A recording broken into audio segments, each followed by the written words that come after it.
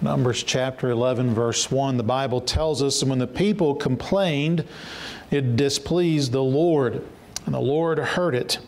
And his anger was kindled, and the fire of the Lord burnt among them and consumed them that were in the uttermost parts of the camp. The people cried unto Moses, and when Moses prayed unto the Lord, the fire was quenched. And he called the name of the place Taberah, because the fire of the Lord burnt among them. Father, I pray you'd help us tonight as we look at these few verses to consider, Lord, what you have for us. May we take the counsel that is given to us from this, and I pray you'd help us here this evening, we pray. In Jesus' name, amen. The time for the children of Israel had come to move. We saw this a couple weeks ago as we were looking at the end of chapter number 10, and they were moving on from that place where they'd received the law. They were moved from that place, that blessed place called Sinai. God's presence was very evident upon the mountaintop, but God did not intend for His people to stay there. He had a place for them. He had a promised land that He was wanting to take them to, and so after about 11 months of being still, it was time to pack things up and to begin to make the move. They've received the stone tablets with the 10 Commandments. They've received the other laws that were necessary. They've built the tabernacle. I mean, they've got all these wonderful things now, but now it's time to get moving once again. And we know that, you've sat around for a while, and it gets time where you have to get moving. Sometimes it doesn't go so well. Some of you that work out, or maybe you're a runner or something like that, you know that if you lay the dumbbells aside for a couple of weeks, or if you don't make that run for a couple of weeks, or do some things, and all of a sudden you decide, I'm going to get back to it, and you get out there and you think you can just pick up where you left off. That's not so. That first workout, that first run, you are feeling you're feeling things you didn't know you had. Let's just put it that way. There are things that are sore that have not been sore, and it's just part of that inactivity that causes that to happen. And that's kind of where the church was here just a few years ago, were we not? The COVID shutdown, it caused a lot of problems for us. All of a sudden, people got used to being at home and watching a live stream service in their pajamas and eating their Fruit Loops. And, they kind of like that a little bit. And, there are still those today. Here it is. It's 4 years later. They're still not going to church. They're still sitting at home and watching the live stream. But even those who have returned to church, they've not picked up the tools of the ministry. Now they haven't gotten back to work. The track racks remain full. Where at one time you were having to refill those things every several weeks there, and having to keep a supply in. The bus route still sits silent. Now there are those who still have not resumed their bus routes, not because they can't. It's just they can't find anybody willing to get out because, we kind of got used to this. Inactivity does that. Sunday school classes are understaffed. Nurseries lack workers. Doors remain unknocked all over town. Why is it? Because there was inactivity for a while. And we got used to the inactivity. We got used to just sitting back and doing nothing and just kind of just milling around. And we kind of found out we kind of like that. We kind of like being comfortable, and that's where things have gotten here, and they got used to just kind of just sitting around, and every morning you get up and you have your cup of coffee and your manna cakes there, and you just sit there and just have a good time and do whatever you do around the place, and get up the next morning, everything the same. Now all of a sudden you had to get up, you had to pack things up. You had to start walking down the road again, and it wasn't an easy road to be walking down either. It was a difficult way that God was leading them, and so that first day, maybe after you walked a little bit, they were a little sore and thought, well, it's okay, it'll work itself out. But it's 3 days now. That is all. It's 3 days. And what did the people of Israel begin doing? Well, they do what they're best at. They murmur. They complain. Why'd you bring us out here? What's all this about? And it's interesting here, the Lord just summarizes things here for us in the first 3 verses, and we're just going to look at those few verses tonight. In the weeks to come, we'll look at the following verses and see where what the complaint was all about. But let's just look here real quick tonight and consider the murmuring that was going on in the camp. The murmuring that was going on in the camp. You know, the Bible tells us that God has placed all of these things in His Word for us to be an ensample.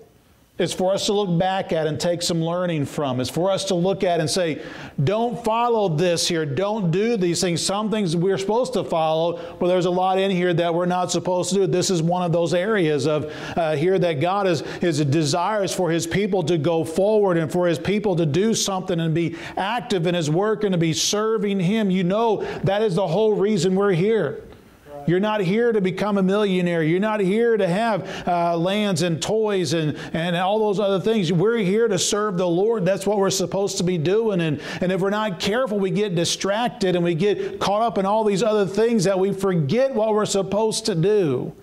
God says, I want a people that are going to serve me. And one of those things is that we pack up and we move forward for the cause of Christ. And this is exactly what God had His people to do. It's time to pack up and move forward. But then the Bible says, and when the people complained, the people began to complain. This was that identifying character trait of these people here from the time, think about it, from the time Moses came to them and he showed up the first time. They have been complaining about everything. Oh, you're making life harder on us because Pharaoh's increasing our burdens. And truly He did, but man, God had a plan. God was trying to do something, but they didn't see it. And so there they are. And then it's time to leave and they head out. And I mean, it's not just, I mean, they're not gone maybe a day or two and Pharaoh's behind them. Oh, you brought us out here to kill us.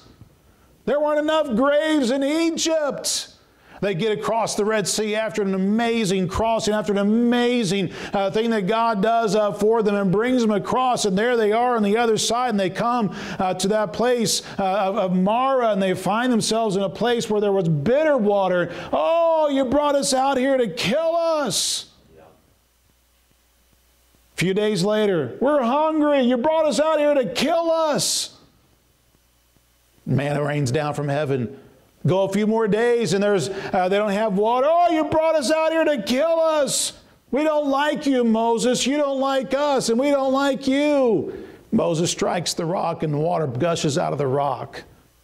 Time and time and time again, they complain, they complain, they complain, to the point to where God said, I'm done. Moses, take your people and go. Moses is like, whoa, wait a minute. These are not my people. These are your people. They had a little argument back and forth, and there was something that was a God as He talked to them and he gave them these things here.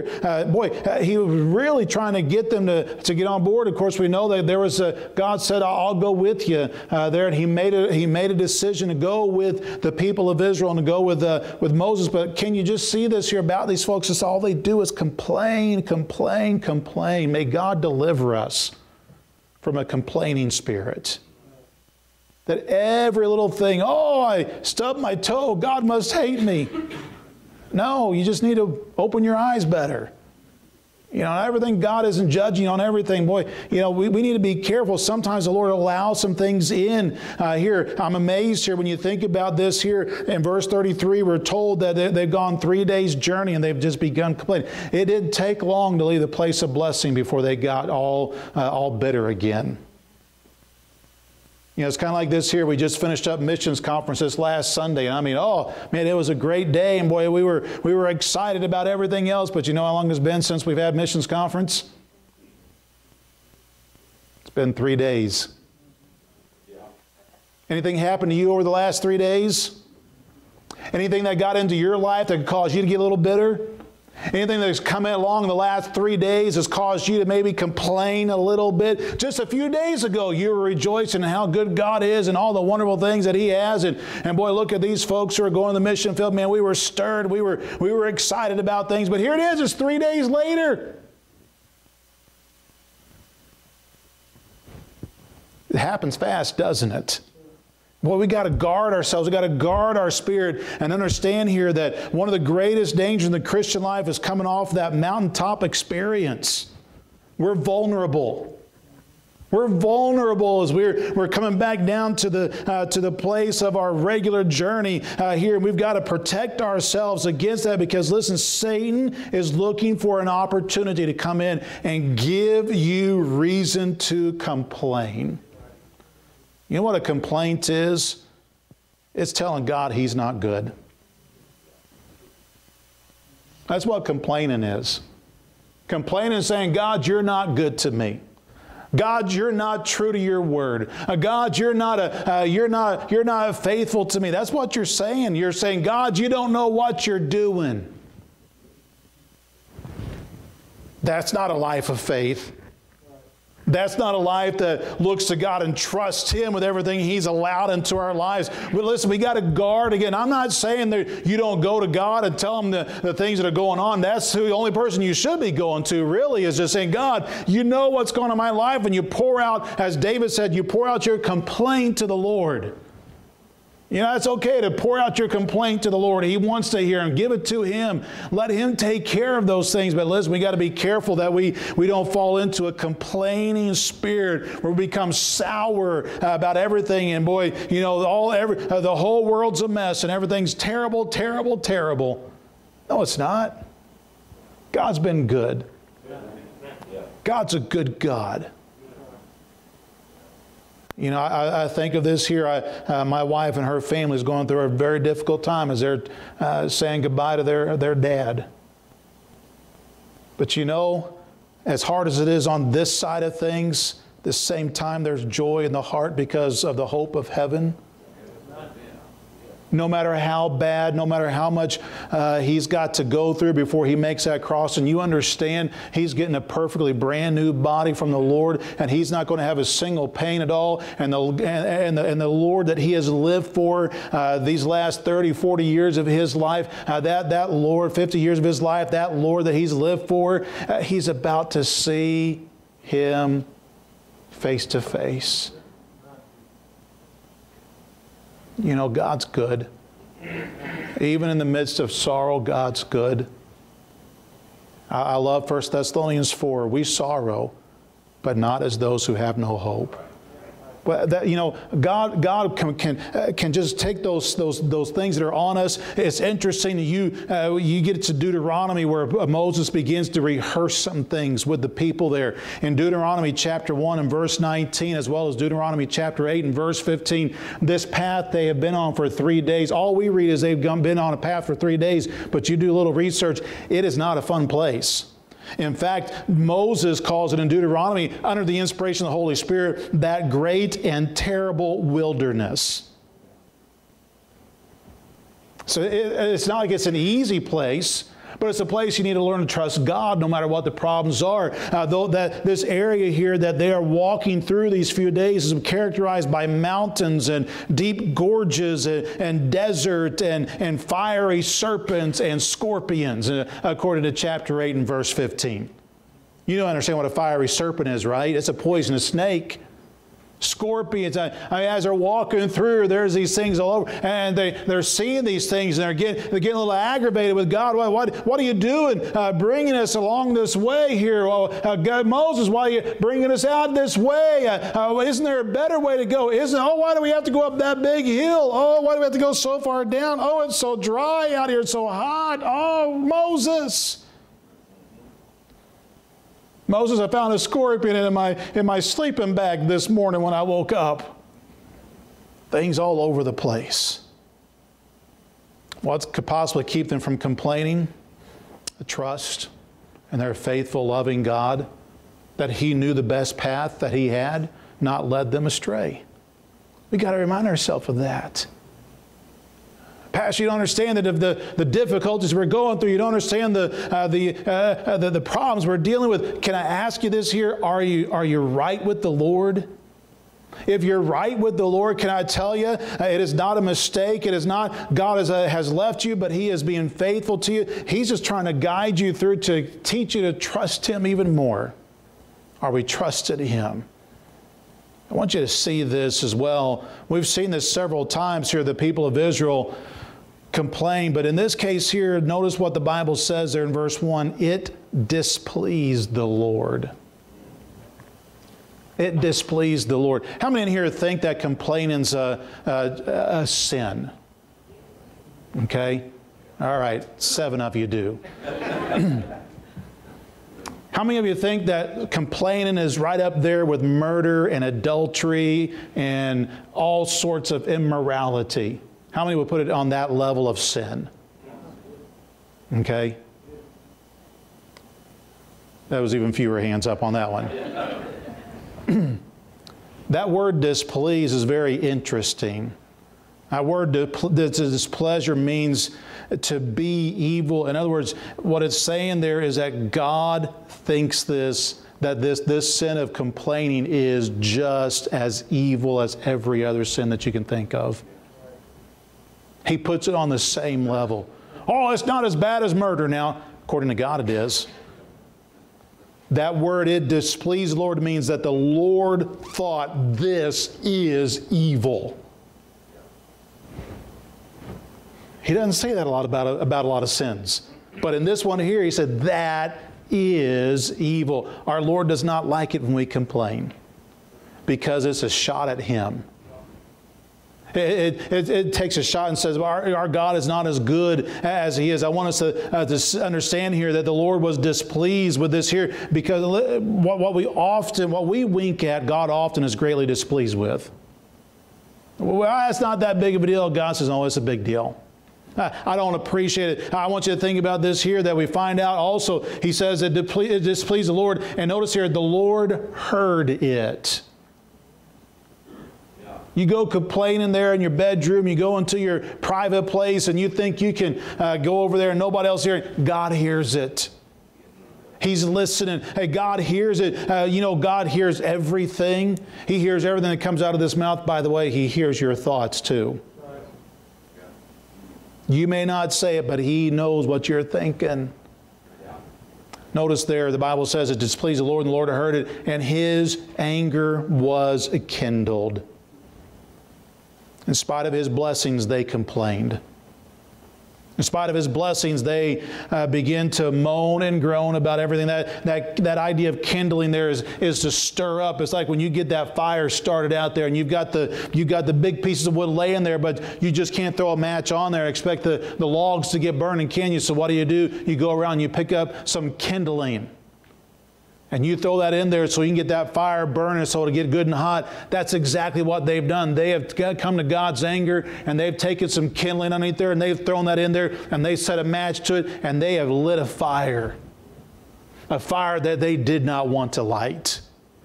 But because of their complaining, that's exactly the picture that God has given to us there. We understand, listen, there needs to be a holy anger towards sin, but notice it needs to be a holy anger towards sin in our own lives. We're good at pointing out everybody else's sin and being upset about that. But listen, we need to get right with our God, and we need to make sure that we're angry with our sin, the sin that does so easily beset us, and have that same righteous, holy anger that God has in our that we kind of covet, or we kind of cuddle along in our lives that we don't think is a big deal. No, God, I know it's a sin, but it's not that big of a deal. God says it displeases me. A simple idea of complaining, and we see God's judgment. Notice there, and the fire of the Lord burned among them. There's no question this was not some freak of nature. You know, sometimes we hear about these wildfires that have been down in Texas here recently, some out in California and other places, and sometimes they start because of a lightning bolt. You know, everything is dry and there's a lightning bolt hits and all of a sudden there's this blaze and we've got this problem upon us here, and or maybe it's maybe somebody throws out a cigarette butt, you know, and by throwing that out in that dry grass, all of a sudden it just lights up the roadway. I remember one time that a couple of guys from this church, they were out driving down the highway and they were shooting bottle rockets out their car, and as they did, not thinking, imagine that, teenage guys, not thinking as they're going down the road. They set the side of the road on fire out here, out in Patterson there. And the next thing you know, as they're driving in town, here comes the fire trucks going the opposite direction. Like, I wonder what that's all about. And they turned around and found out it's where they shot bottle rockets out at. That's all explainable, isn't it? This was not that. This was the fire. Whose fire? Of the Lord. God made sure that we understood, I am dealing with their sin. It's the fire of the Lord. Boy, that's something there that should cause us to, just look at our own life and say, boy, what in the world is going on here? Well, you think about this here. God has heard complaining over and over and over again, but He's never sent the fire of the Lord down. What's the difference?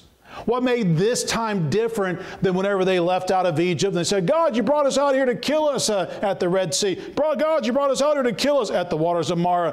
God, you brought us out here to kill us as they were in the wilderness there and they had no food. God, you brought us out here to kill us when the Amalekites came up. God, you brought us out here to kill us whenever they had no water and they finally had to come out of the rock. Why didn't God send the fire then? If you were to go back to Exodus 33, we looked at this here before, but God had promised that He would consume them in Exodus 33, verse 3, if they continued and they broke His laws. You see, before that, God was being gracious and trying to get them out, and He understood the discomfort and whatnot. But now, listen, whenever He said, I'm not going to go with you, they said, no, God, we need you. He said, if I'm going to go with you, understand, when sin comes back in the camp, I will consume you. And they said, that's fine, God, we understand.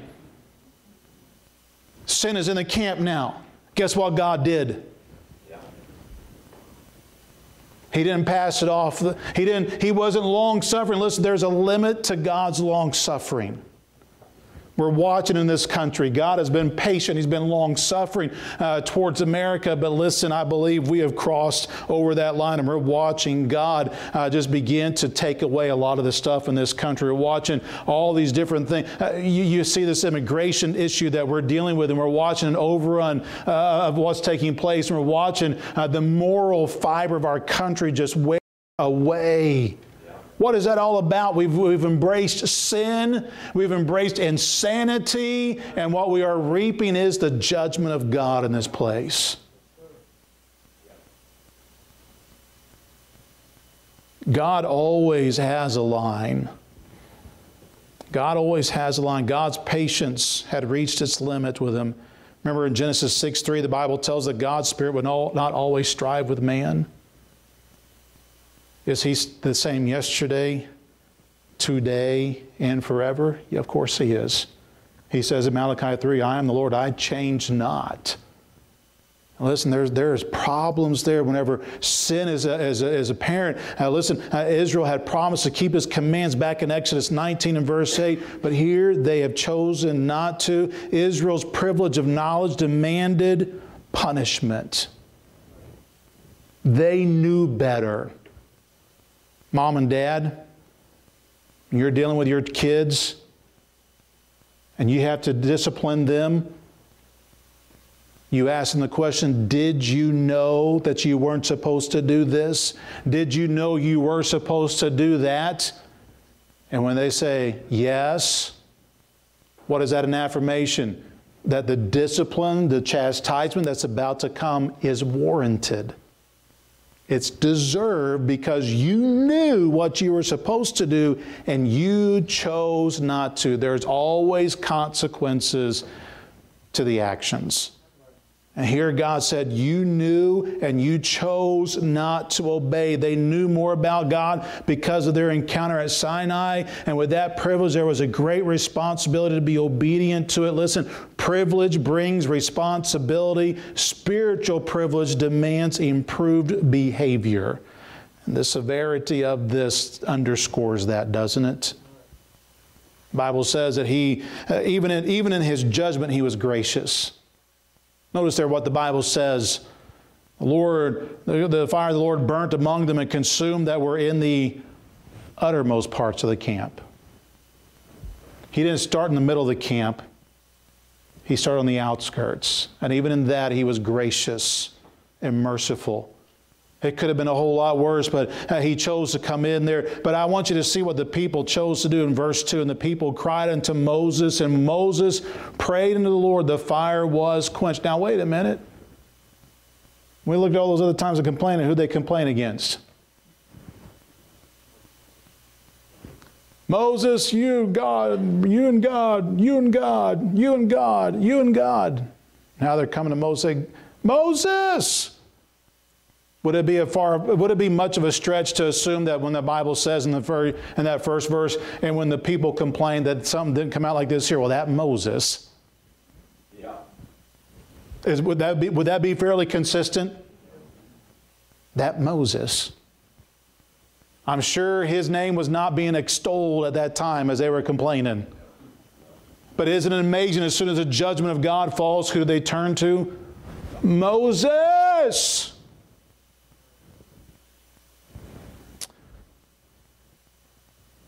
Moses often took the brunt of their complaints, but we find a man, whenever they came to him, what did he do? People cried unto Moses, and when Moses prayed unto the Lord. How many of you would have felt kind of like, hey, serves you right. You do the crime, you do the time. That wasn't Moses' attitude. No. Why was that?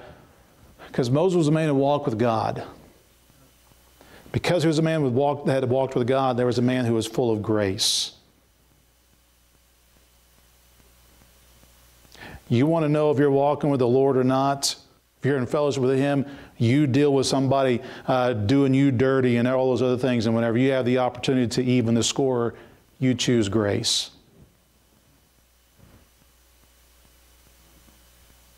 When Jesus hung on that cross, He could have called down 10,000 angels, but what did He do instead?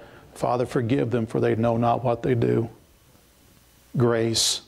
That's Christ-like right there. That's being Christ-like. Moses, we're in trouble. Moses, the fire's burning. Moses, getting close to our tent. Moses, my family's in trouble. Moses, do something. And Moses prayed. Grace prays for the offenders. And aren't you glad for this here? Moses prayed unto the Lord. The fire was quenched. What I love about that is that whenever Moses prayed, he got an answer. You know, when you're desperate and you need something, you need an answer, you want to go to somebody, you want somebody praying for you, you want to know that whoever's praying for you can get an answer. You don't just want somebody who's going to throw up a nickel prayer up to God and say, God, just bless them, God, help them out. But rather you want somebody who's going to go to God, who's been walking with God, who's in fellowship with God, and who has the ear of God. And whenever they cry out to the Lord, Lord, so-and-so needs your help, you know they're going to get an answer. We want people like that, don't we? You tell old Brother Shear to pray for you. Yeah. You knew God was going to know. You knew it. You tell, I remember you used to have Dr. Tom Williams come through. You tell Brother Williams that you had a need. You knew heaven was going to find out about it. And there are people in your life that you know that you could go to and you could pray, ask them to pray, and you knew that it was settled. God was going to get the word and God would take care of things in His will. Moses prayed, and when he did, the fire was quenched. Moses had a right relationship with the Lord, and because of that, he could get his prayers answered. One of the biggest helps we can have in our prayer life is a pure life. Being right with Him. You see, whenever God saved us and brought us into the family, He gave us a permanent place in the family. I'm thankful for that. I'm thankful that when He gave us life, He gave us eternal life. Eternal life has no end. If God were to save us today and tomorrow we messed up and He took that salvation away, it wouldn't be eternal life. But He gives us eternal life, and I'm thankful for that. But we can have this happen. We can lose the fellowship. Well, I'm still a son, but I can have no fellowship with my Father. That's where David in Psalm 51, he said to the Lord, he said, restore unto me the joy of thy salvation He didn't need salvation restored. He needed the joy restored. That's that fellowship. That's that relationship. That's that walking with the Lord and knowing that whenever I'm talking to Him, He's hearing me. God, restore it. Well, how does that happen? By getting right with the Lord. Psalm 66 and verse 18, if I regard iniquity in my heart, the Lord will not hear me. Is there sin in your life tonight? Oh, maybe nobody else knows about it. Maybe it's hidden away real nicely somewhere in the corners of your heart and nobody else, not even your husband or your wife know about, not even your mom and dad know about it. It's there deep inside of you, but I'll tell you, there's somebody who knows. And He won't give a listen to you until you get it right. What are some things we can take away tonight quickly? First off, let's be mindful of our attitude as we go through life. Let's be mindful of our attitude. Don't be a complainer. Don't get Listen, it is easy to find fault with everything that comes in life and to complain and to whine and to murmur. That word murmur is such an interesting word. It's that under the breath stuff. You know, as you're walking, I would never come back to this place again. That kind of service I got around here, I'll tell you what, these people here, this, that, and that. That's murmuring. It's not loud enough for anybody else to hear, but God hears. Let's be careful. Let's protect our attitude. Let's protect our spirit. Let's make sure that we stay right with God.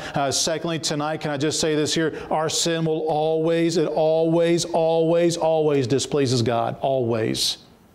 There's never a time that God looks at us and says, well, that's just the way they are. We'll just let them go. No, your sin always displeases God. There's never a time that God is not displeased with us when we go into sin. He's never pleased when we choose to go against Him. Listen, He'll chastise us if we don't deal with it. Why? Because we are His children. By the way, the Bible says if you are not chastised for your sin, that tells you something else. You are not one of His. You're an illegitimate son. Well, Pastor, I can do anything I want to and God never bothers me one bit. I wouldn't brag about that. In fact, I'd run to the altar tonight and say, God, I need help. I need you to save my soul because you're not saved. He says so in the book of James, says, you're not one of mine. Well, we need to make sure that we're careful concerning that. But thirdly, tonight and lastly is this here. Let's be the kind of people that folks know they can come to when a prayer needs to be answered. That's just not for the pastor to do. That's not just for the deacon to do. That's just not for the Sunday school teacher to do. That should be every single one of us in this room. That's when somebody needs something gotten to God, they know they can come to you, they can come to me and say, would you pray? And when they walk away and they know you're praying, they know God knows. But that takes constant work. That takes constant vigilance on our part to look around and make sure that sin does not find a place in our life, that sin doesn't find a harbor there for us where we coddle it and we cover it and when nobody knows about it. No, we got to be sure that we look for our sin and we get it taken care of, we get it uprooted and we get it right with God, because be sure of this, your sin will find you out. Let's be the kind of people that people can come to, say, I need you to pray. And when they walk away, there's a confidence that God hears our prayers. Let's make sure we stay in fellowship with Him all along the way. It's a warning passage. It's a warning passage. They complained, it displeased the Lord. You complain, you go into sin, it displeases the Lord. But oh, I'm so thankful that as the judgment of God fell, there was a man who could call upon the name of the Lord, and when he did, the fire ceased.